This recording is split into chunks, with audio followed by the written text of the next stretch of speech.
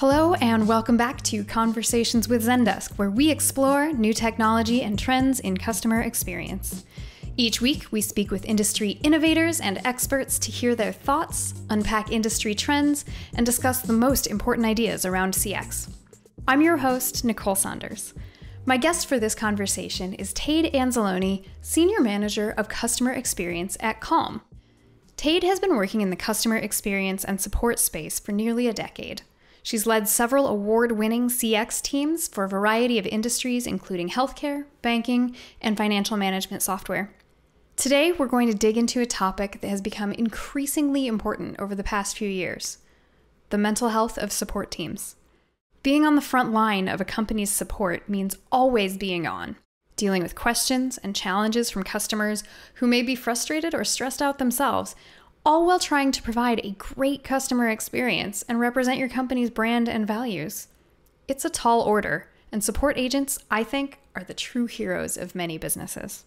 Tade is going to talk about how individuals, managers, and organizations all have a part to play in supporting team members' mental health, and has some great recommendations for the things that we should all be doing when work gets stressful. I learned a lot from this conversation, as it is just chock full of great insights and advice. Enjoy. Tade Anzalone, welcome to Conversations with Zendesk. Thank you. Very excited to be here. I've been a long time Zendesk user, so great to have this conversation going. I'm so excited to dig into this topic with you today. Where I would love to start is just talking about why is mental health something that's important for CX leaders to be thinking about? What is the value of it, and why is it important right now? Yeah, those are great questions. So I think there are a couple of reasons why mental health is really important to focus on for any leader at a company, and then specifically for CX leaders. I think for CX leaders, people in the customer support and call center spaces, those are industries that, from the research I've done, see a 30 to 45% turnover rate. That's pretty alarmingly high, especially when you consider that company-wide, we see something that's a little bit closer to 12 to 15. So in some cases, depending on your company or your industry, you might be seeing, double a turnover rate that you would in other departments. And, mental health and the toll that this kind of work can take on somebody is a huge factor in why that's the case. And then on a broader scale, from Calm's research, from the Mental Health Wellness Trends report that we released earlier this year, nearly 2 of 3 employees, about 64%, say they're struggling with mental health issues. And the ones that are most commonly reported would be stress and anxiety. And work stress and anxiety is a huge part of that. And that can be a really awful state to be in when you're also trying to do your best work at your job. And it's something that can really put your team's productivity and retention at risk. So even on a broader scale, this is definitely something that any leader should be concerned with and taking steps to address. Absolutely. I mean, it's an important value to begin with, but certainly then you look at your business bottom line and you don't want to be losing all of that time and all of those people. I imagine that this is a problem that has gotten worse over the last several years with things like the pandemic. We all knew that caused a lot of additional stress. But then I also think about, even before the pandemic, this was an important topic for teams that work in support, right? Yeah. We've heard about the community moderators at Facebook struggling with having to deal with some of this challenging content that they've had to watch as a part of their job. Yeah. I certainly know that from the community management space. We're dealing with a lot of customers that are coming in and telling us they're so passionate about what they love, and they're also passionate about what they don't love. And that's hard for somebody that has to day in and day out just deal with people's problems and their frustrations. So, Tade, tell me a little bit more about what the specific nuances of support teams are and why those individuals tend to be so vulnerable to some of the mental health challenges we've been talking about. I think the nature of the work is really the culprit there. I had a manager once describe this kind of work as high repetition, high critical thinking. And that's because you're doing a lot of processes and solving tickets in a kind of a repetitive manner, but each and every one requires you to be incredibly focused on a lot of different things at once in order to do them well. You have to prioritize your conversations really quickly. If you're looking at a large queue, you have to know which ones make the most sense to start with. You have to identify and empathize with a customer's problem, even if it's one of their own creation, to make sure that you can really show them that you're there to help solve the problem. You have to demonstrate a lot of care and proactivity in your solutions. And you are probably doing all of that while following voice and tone guidelines that match your company's brand. And you're doing all of this while you know that dozens of tickets are kind of rolling in at the same time. So that's a lot of different skills to rely on at one time. And it can be a lot. A human can only do so much. So I think the level of care that you need to have with each ticket, I think can take a toll on somebody because they're doing it so repetitively and so back to back. And at the same time, you also need to be prepared for yourself to be an extension of your company. I mean, in our line of work, we tend to need to be prepared for anything we say to a customer to be screenshotted and put on the internet somewhere and affiliated with our company, because we are really,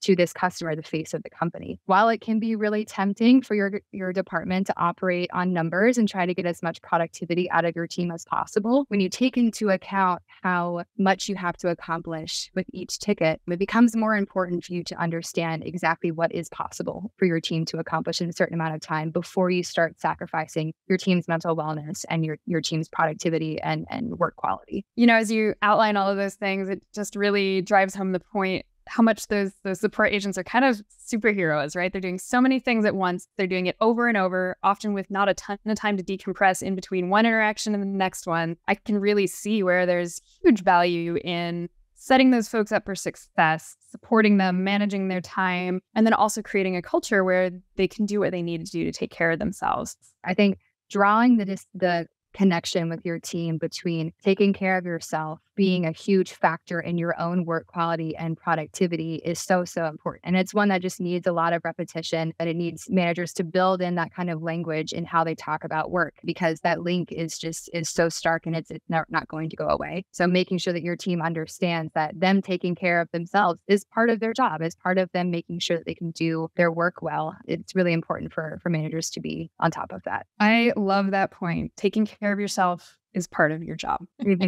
Yeah, absolutely. Yeah, it's like hard to be on all the time in the first place, much less be super empathetic and great at de-escalating situations if you're in a state where you're really stressed out and having a tough time. Very much so. And I think you're right to point out that this was hard before the pandemic. And then the past couple of years, we've seen people have to maintain a high support quality as consumer expectations just kind of continue to rise of the products that they're purchasing, while also handling a transition to remote work, which I think is still a transition for a lot of us. It's still a big change, even though it's been 3 years. It's really not that long in the grand scheme of how long we've all been working and used to an office. So that all happening at the same time as you really needing to keep your game up is definitely a lot to take on. You bring up remote work. That's a great point, because for support agents, part of what helps them is their network of their peers and colleagues and the ability to blow off some steam or get some support or empathy from someone. It's a lot harder to do that when you can't take off your headset and talk to the person next to you, or pop over down the hall and you're just alone in your apartment or your house trying to figure out how to sort out your feelings and that kind of thing. It has definitely put the strategy of keeping yourself on and keeping yourself well taken care of a little bit more individual. There's less people for you to rely on and to turn to as a form of support. You can still do that. It's just in a written format, or maybe in a Zoom format if that's what you prefer. But it has, I think, made a lot of people think about what is it in my workday that really makes me perform at my best, and how can I make sure to build that time in and to build those priorities in. So it has, I think, caused a lot of reflection in the community. Well, and I imagine that that's made it really hard for managers as well, right? Because if you're a manager and you're trying to support your team, one, you don't have as much visibility into who might be struggling. If they don't tell you, you might not know right away. And two, there's a lot less that you can do to support someone if you can't go have a sit down with them or do something to support them in person. Absolutely. I think it's shifted what managers have had to take into account and look for in terms of getting the vibe of what your team is. I think previously we were in an office. It's a little easier to, frankly, hear conversations and read people's body language and kind of see what energy level they were bringing to the office. And now that's shifted a bit so that we have to take a few more factors into account to see, is the team handling a reasonable amount of work, and how is that going for them? So what are some of the things that managers should be looking for as signs that someone or that a team maybe needs some help or intervention or isn't doing as well as they were before? There are a few things that I look for that are both qualitative and quantitative. I think from the quantitative side, any manager who has eyes on what the numbers behind their team's performance is could find this information pretty easily. The first thing we look for is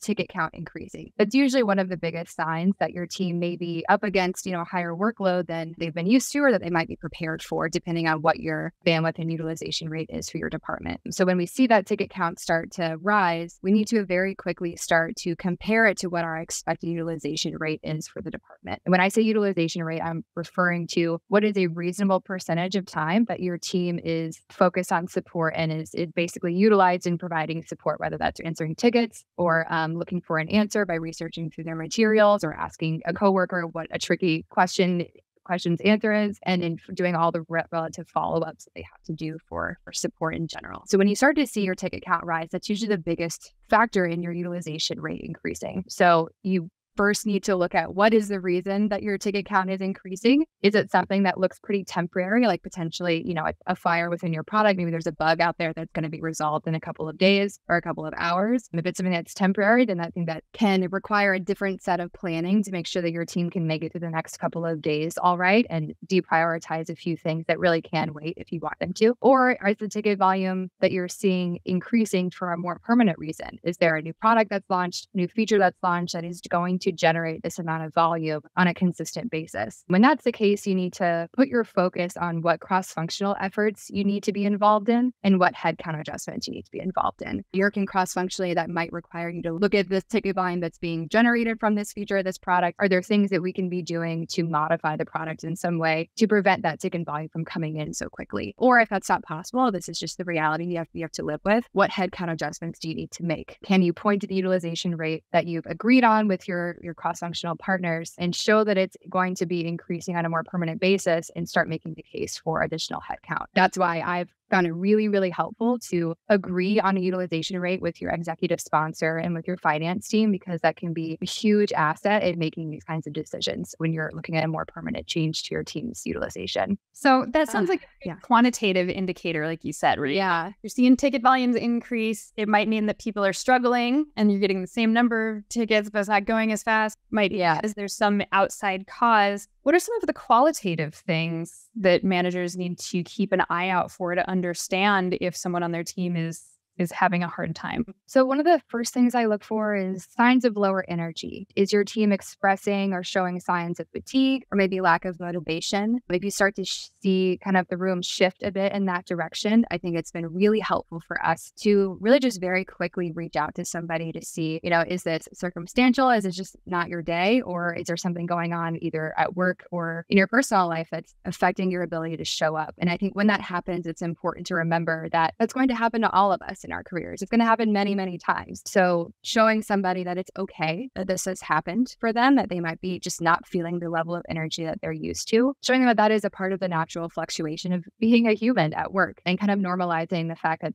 that's just is what it is. And we just have to be prepared to know what to do when that happens. I mean, that might involve telling somebody, I think taking a half day or taking a day or taking a long weekend might serve you well. If you want to use it, we can make it work. Just let me know. It might mean telling somebody you are totally free to take a walk around the block or do some errands or do whatever it is you need to do for the rest of the day, kind of get back. Or if you're one of the people where focusing on work kind of gets you through a tough time, great, so be it. Just keep me updated on how things are going. Lower energy is one that I look for. Lack of enthusiasm around the work, which can totally happen to all of us. Those are signs that I keep an eye out for. Shorter patience or ability to empathize with customers. I mean, the work that we do involves an incredible amount of empathy. We have to put ourselves in the customer's shoes and really identify with the problem that they're experiencing. Even if the problem is caused of their own accord, we still have to acknowledge that, we're all human, and even us and customers can make a mistake that requires support. And that's a skill that can really get burned out if you're using it day in and day out without a break. So when I start to see signs of shorter patience or maybe irritability, one, it happens.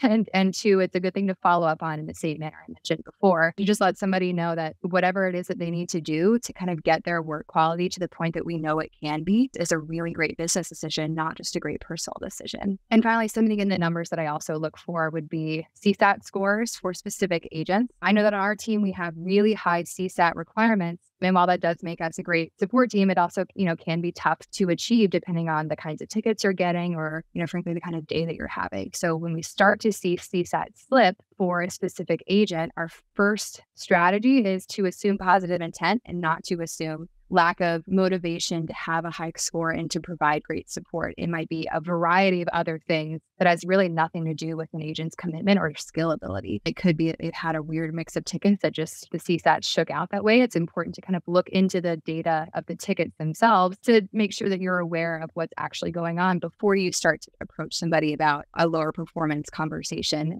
before it's actually appropriate. So we look at the CSAT scores, or we also look into the specific tickets involved there so that when we have a conversation with an agent, it's based on data and not based on assumption. So it sounds like I said, from the quantitative side, we're looking at ticket volumes, we're looking at CSAT scores. Is there something in the numbers that shows us either that people are likely to be challenged or they're having a challenge? You're also looking qualitatively at the agents themselves, right? Are people seeming unmotivated? Are they slowing down on their work? Are they maybe struggling with empathy or being a little more irritable? And those are great times to step in and do something. So what are some effective tools that managers can do to proactively protect their team's mental health? Great question. So I think the first thing that I rely on is more of a structural strategic planning initiative, and that's capacity planning. I think having a realistic capacity planning and an understanding of what your team is responsible for and what they're able to take on is vitally important to making sure that you have the right structures in place to prevent your team from getting overworked and eventually burnt out. So the first thing under there is knowing what your team's reasonable utilization rate is. And that can really vary from industry to industry and from company to company. Something close to 80% utilization might be perfectly appropriate for some teams, but depending on the kind of subject matter they're handling, if it's commonly proving to be difficult or draining, you might be looking at a reasonable utilization rate that's closer to 60 to 70%.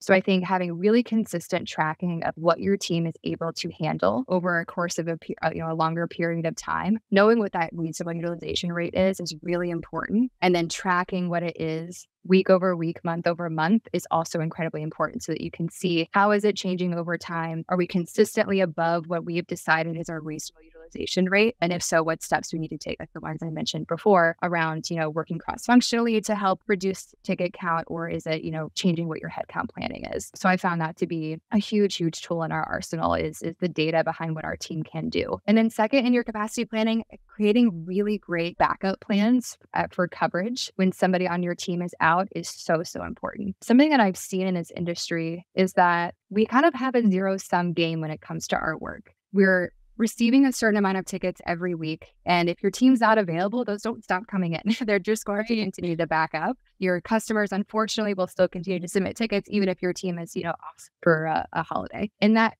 can make it feel like it is an inconvenience to the rest of your team for you to take time off because you are kind of leaving the same amount of work behind. And that is not quite accurate, but it can be the feeling that a lot of people in my line of work are left with. And I think what's really important to do there is one, for managers to make it very, very clear. It is our job to make sure that our team is covered. It is not the individual's job to make sure that their PTO isn't entirely inconvenient for the team. There might be some weeks where your team is really busy, where you kind of let people know that it's less possible to have more people on the team out. But at the end of the day, it's really the manager's responsibility to make sure that you have the structures in place to make your team run well, regardless of who is taking some well-deserved vacation. So the things that we do to make that possible would be utilizing written out-of-office plans. And what we have in there is exactly what you'd expect. It's a list of the things that you tend to do, and it's a name next to each responsibility of who's going to cover it. And we found that doing this in a written format and making a very clear shared understanding among your team of who's going to be doing what while this person is out can start to help remove that feeling that you are leaving your team in a lurch just by being away. And that can apply to PTO for a day, for a week, for 2 weeks, whatever it is. That can apply for an afternoon where you say,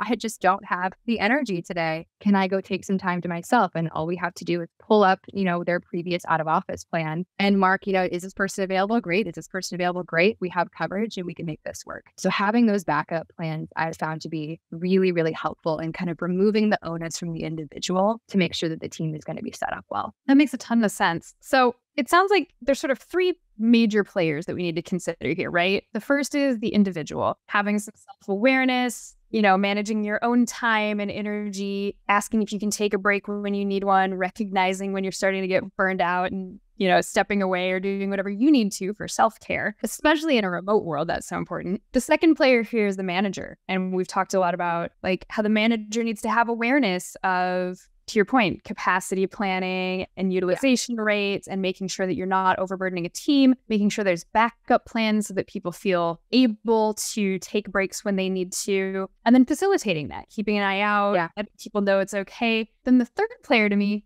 is the organization itself, right? What do you see that organizations need to put into place, either in terms of process or in terms of culture, to help? The managers can only do so much if the company's not supporting it. So what does the company or the organization need to do to empower everybody to be thinking about their mental health? There's a lot of things that the organization can do and that other managers can be leading by example with. I think the biggest initiative that I've seen at Calm that has worked incredibly well is encouraging a culture of taking breaks. And this is something that's kind of permeated throughout our culture and luckily at other teams I've been on, is encouraging people to celebrate other people taking breaks and to celebrate themselves taking a break when they need to. And like I said before, it's not just a good personal decision to do so, it's a fantastic business decision to do so. Some of the research that Calm has done on this subject is that 60% of people rarely take a break throughout their workday. They're kind of nose to the grindstone, continuing to do their work, maybe packing their day with meetings. And that can feel like you're being very productive because you're doing a lot. It feels like you're doing a lot. But I think in reality, the more productive or busy you are throughout the day without taking a break, the more heightened your stress levels are going to be. You're going to see a decrease in how alert and focused you are. And those are the exact things that will start to decrease your productivity and will start to decrease the quality of your work as a result. So I think having a culture company-wide that acknowledges that breaks are necessary, I think is incredibly important. And some of the ways that we've, I think, done that quite well would be, one, we have a company-wide daily Calm break every day at 10 a.m. PST, where you can join a Zoom and do a daily meditation with the rest of the company. You can be camera off, whatever you want. And it's just a really good reminder to take a minute. And I think on our team specifically, it's been helpful to have a culture of high levels of communication when you're taking a break away from your desk. I think that does two things. It can kind of, the act of typing out, I'm going to go take a walk around the block because the sun's out and I really want to, can do two things. It can, one, kind of help give yourself permission, like, I am going to go do this break and I'm going to allow myself the time to do so. And it can also be really important communication for the rest of your team. They might think, okay, this person's going to be out for the next 20 minutes. I'm going to keep an extra eye on that queue just because I know they're really active in it. When there's probably going to be little to no impact of somebody doing that. More often than not, it's going to be no impact. So having a high level of communication, I found to be really helpful. And I think on top of that, for customer support teams specifically, a certain level of celebration of their work is really, really important and can have such a huge impact. I think we're in a department that can have what we might call unsung heroes. And I think that's because the nature of the work that we do is not as natively visible as maybe some other departments might be. And I'm sure a lot of other departments could say the same for their work. And I think when you take that into consideration, it becomes more important for managers to celebrate the work that their team is doing and for peers to celebrate the work that they're doing, to kind of give some recognition for that work. And I think that can happen both at the company level and at the manager level. That is such a great point, because I feel like if the support team is being really successful, what it looks like is things are not on fire, right? Like, yeah, you might not hear anything from us. Invisible work. And it is so important. So if you're a support agent and you're out there, we're celebrating you right now. Thank you for your hard work. You do great things. We know it. We see it behind the scenes. A lot of the time, support agents are dealing with customers who are complaining, who are frustrated, who are working through a challenge, and they're stressed out. I know one of the things that I've found really helpful is going back and reminding myself of what the company does that's really good, right? Like reading those positive customer stories. And I think it's a great thing that managers and organizations alike can do to help their CX teams, is help to remind them, hey, it's not just all people that wish that our product did this thing, or people that are having trouble with that thing. We also do a lot of great stuff. You guys just don't hear about it because they only call you when they have a problem. Yeah, I think that's exactly right. I think a place like Calm, and I've experienced this at other companies as well, we're very fortunate to receive inquiries from people who just want to tell us how much they love our product. And that's so amazing. Awesome. Oh my God, it's my favorite part of my week is you just kind of look through some of the tickets or people just say, just want to let you know this story was amazing. And I think something that we do to kind of highlight that is we have a channel where we post really great customer stories and really great testimonials. And that can help us kind of focus on what is going really well with our product that we might want to take a minute to reflect on. But on top of that, we also have a channel where the CX team specifically can kind of shout each other out on some great work they've done. It might be Oh, it's so fun. It might be a specific ticket where somebody handled a really tricky case and got it to a great resolution. Or it might be, this project this person has done has raised our CSAT in this queue by this much. And that's really amazing because it's a tough queue. So it can be, smaller, more individual tasks, or it can be larger wins that we just want to celebrate with each other. I love that. That is amazing. And I think it's so important to capture those things too, because my team manages an online community. A lot of those kinds of things come in a written format. And I love grabbing a screenshot of it and then pulling it into our Slack channel and being like, hey, everybody, look, such and such did such a great job today. This customer called it out specifically. And then that's something you can hang on to too, right? And put in a pile of successes and wins for the team. I think that's great. We've talked a lot about the importance of taking breaks. And you've mentioned a couple of things, but I'd like to drill in a little bit of when you're taking a break to de-stress in the middle of the day. What are some of the things that you should do during that break? What are helpful ways to de-escalate and de-stress that aren't just, well, I stepped away from my computer and then I came back and I was still feeling stressed, right? I think what's going to work best for everybody depends on them. So honestly, for those who are taking breaks and then coming back to their computer still stressed, I'd recommend trying a variety of things that you maybe haven't tried. Some that I know have been helpful for both me and the rest of my team. Frankly, I'm somebody who will be less stressed if I can get something done. So it might be literally going to do my dishes or my laundry or do something around the house to kind of feel like the tasks of life aren't building up quite as much. I found outside time when the sun's out or even when it's not to be really helpful to people. I think whether it's with calm or otherwise, sitting down and taking a few deep breaths, I think that's what our research has shown to be really, really helpful and kind of micro doses throughout the day. So not looking at your computer, maybe not even looking at anything at all, having your eyes closed and taking a few deep breaths can be really, really healing. I think if you're feeling stressed throughout the day. And I know a fair amount of people who will do their daily workout in the middle of the workday because that's just the time that's going to make the most sense for them. So that can definitely be something that can be super helpful. And I'd be remiss if I didn't say making sure that you're drinking a lot of water and eating enough, I think is also really important. I mean, we're talking a lot about taking care of your mental health. Your physical health is very, very tied to that. So doing what you have to do to stay happy and healthy, as it were, is also going to be really important. I love those suggestions. I keep my guitar near my desk. So when I need a break, sit down and play some music for a couple minutes. And it's something that I enjoy, right? And I think that's one of the keys. Do something that makes you feel good, something that you enjoy, or something that's really restful. Are there any resources that you would recommend if managers out there are looking for things, or individual people that are saying, hey, I need to figure out how to better de-stress or manage my mental health during the day? Anything that you recommend that people check out? Whatever helps somebody facilitate some mindfulness or break in their day, I think it's a great tool to be relying on. I know that's something that me and my team will rely on. I think we really frequently look at what is the full list of my own responsibilities at work and how long does it take me in a given week to do that? And what does that number of hours add up to? I think having that list of resources of your responsibilities can be really illuminating on where your time is going. And that can really help facilitate conversations about bandwidth. That can really give you the information and the vocabulary that you need to describe why it is that you might be feeling overwhelmed or overworked and help you kind of develop a plan of action to handle that. I would also say that because of the nature of the work that people in customer support are doing, we have to be experts on our product and all of our offerings at our company. And that means that we need a lot of information about our product and how it works and about when certain things are launching in order to be able to be the face of the company to answer any question that a customer sends our way. It can be really draining to be consistently asked questions you don't know the answers to. So in terms of resources, I would say agent enablement in the form of documentation about how your product works and what's happening when, I think are really the biggest tools that our team relies on to make sure that we're able to do our jobs effectively. I think you feeling like you can do your job effectively and productively without having to rely on a bunch of research and asking questions. That's something that we've really seen, at least on our team, be very impactful to somebody's engagement at work and to somebody's level of stress and anxiety. So having a well-enabled team, I think, is one of your biggest assets. And some of the ways that we make sure that that's possible, we really consistently look at what our escalation rate is.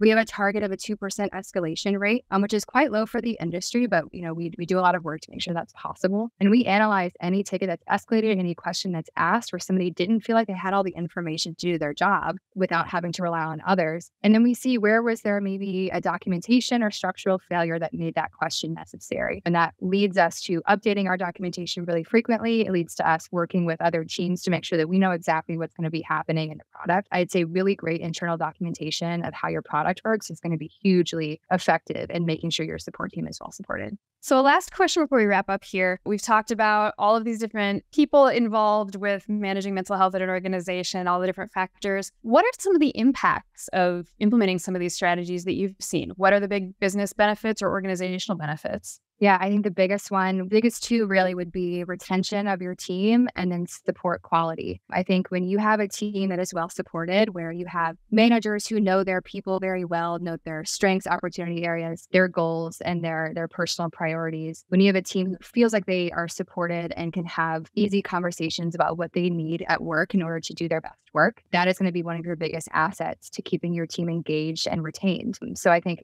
having a really, really great sense of mental wellness on your team is going to really save you a lot of time and effort in terms of retention. And I think next is going to be your support quality will just be better. I mean, imagine you are trying to solve a huge queue of tickets. You have to make sure that your expert knowledge of the product is really on point. You have to make sure that you're following protocol for how to answer some of these questions. If you're at certain companies with high data handling requirements, especially in healthcare, you might have a lot of really strict privacy requirements that you also have to follow where there's really no room for error. And let's imagine you might also be an introvert who kind of gets a little tired from talking to people all day. I think when you combine all of those while also knowing that there are tickets coming into the queue, regardless of how quickly you work your ticket, that can really be a lot. And so when you have a team that is mentally well and mentally fit and knows when to take breaks and knows how to make sure that they are set up well for success, your support quality is just going to be higher. I mean, I can't tell you how many times I've looked at a CSAT trend for somebody that really just didn't allow themselves for a break, which is totally understandable because of the zero-sum game that we've talked about earlier, compared to somebody who kind of knows themselves well and knows what they